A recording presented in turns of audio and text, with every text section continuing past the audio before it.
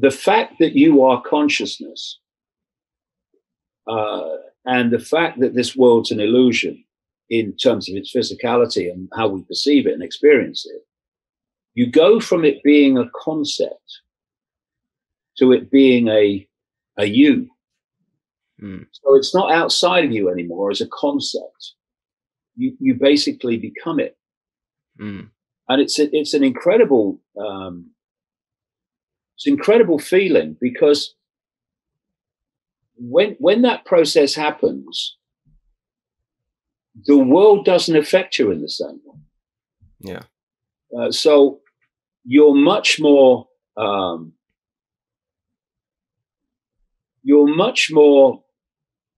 it's just an experience than letting the experience impact upon you. Doesn't mean there aren't things you'd like to happen and things you don't like to happen, but the enormity of the impact is not the same.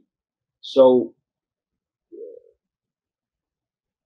you find an equilibrium. I can only say what I've done. You find an equilibrium where you're not darting around emotionally, up and down. Oh, that's fantastic. Oh, it's great. Life's so great. Oh, yeah. It's much more, you're much more phlegmatic. And, you know, when you look at current events, that don't half come in handy.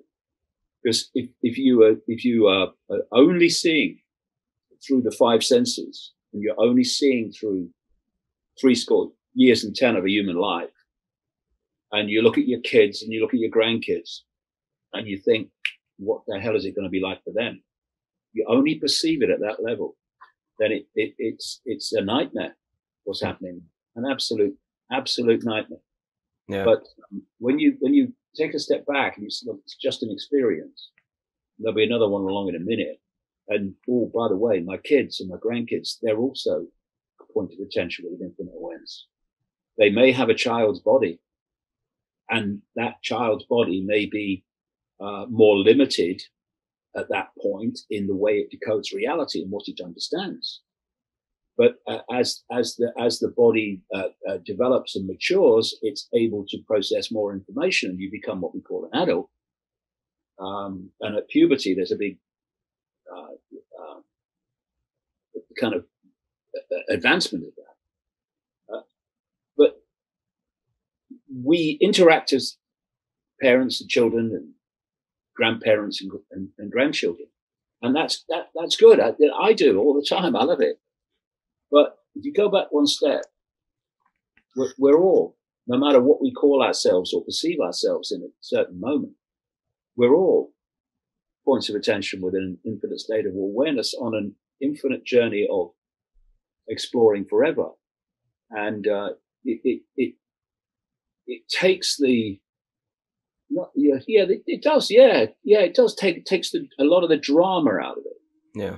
And so you're able to look at things more dispassionately, in the sense that you don't get caught in the drama, and the drama therefore doesn't skew the way that you can observe and see and decide what you need to do in certain situations. Because once you get in the drama, you stop thinking straight. Yeah, exactly.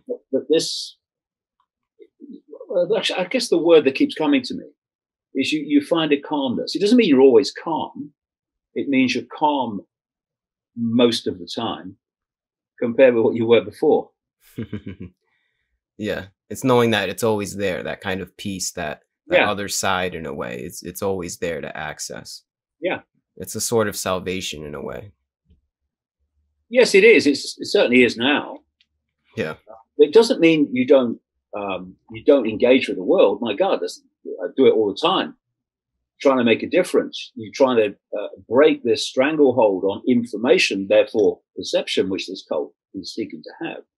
So you do all that because you want it to be a nicer, more pleasant, freer world than it is. But you do it without getting caught in the drama. Because, there used to be well, I guess there still is, the Repeats. It was a comedy program on British television. It may have been shown in America a bit. called Dad's Army.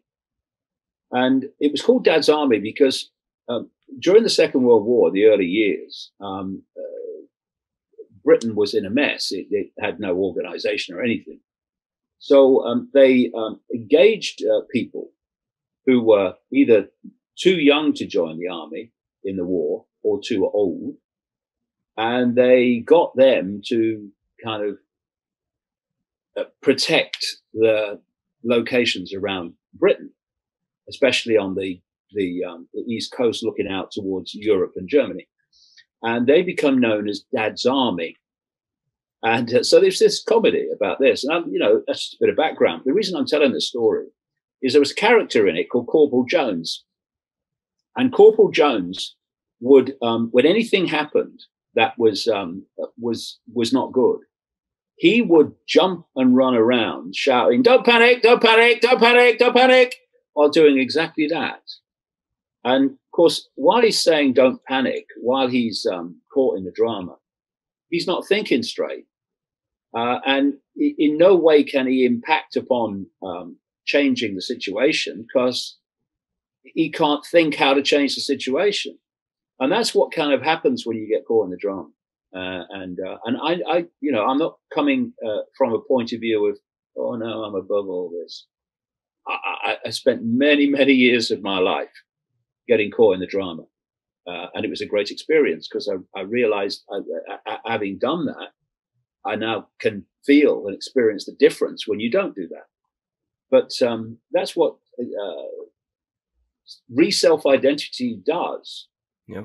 You go from perceiving yourself as a little insignificant me trying to get from cradle to grave to an infinite me having a brief experience going from cradle to grave. And it's a totally different experience, totally different way of doing things.